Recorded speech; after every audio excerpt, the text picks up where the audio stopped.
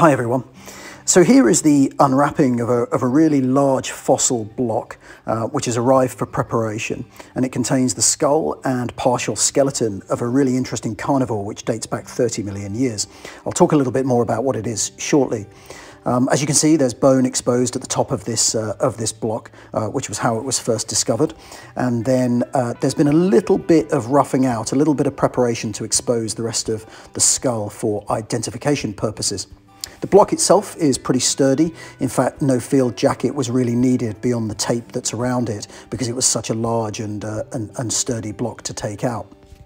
Whenever you transport these blocks, however, it's only natural that some natural cracks in the block can open up. So one of the first jobs, although admittedly I didn't record it here, is to use a bit of field consolidant, some really strong glue called cyanoacrylate, that you pour into each of the little cracks around the blocks to strengthen them and make sure that you've got a really solid block to start with. Once you've got that base block then strengthened, it's all about the preparation. And as you can see here, I'm starting on the skull of this carnivore. The tool that I'm primarily using to take off the bulk of the matrix is the Paleotools ME-9100. Again, the details are always in the description if anyone's interested in finding out a little bit more about the tool. It's a pneumatic air tool, which I'm working on an air compressor at about 80 psi. And it really does carve through this matrix really well.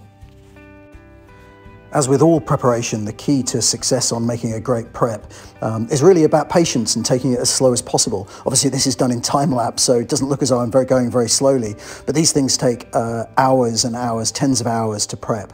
The idea with these air tools, these are vibrating air tools with an air compressor.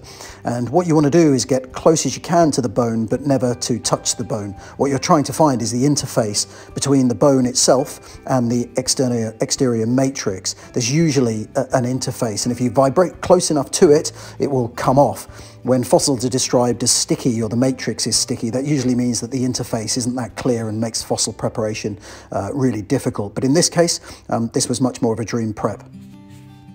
In this part of the prep, you'll see me starting to expose some of the neck vertebrae, so the atlas and the axis, and then some of the cervical verts which are coming out throughout the back of the skull. This looked, as I was prepping it, as though this was going to be a pretty fully articulated skeleton. However, it starts becoming less articulated. There are two forelimbs in this block.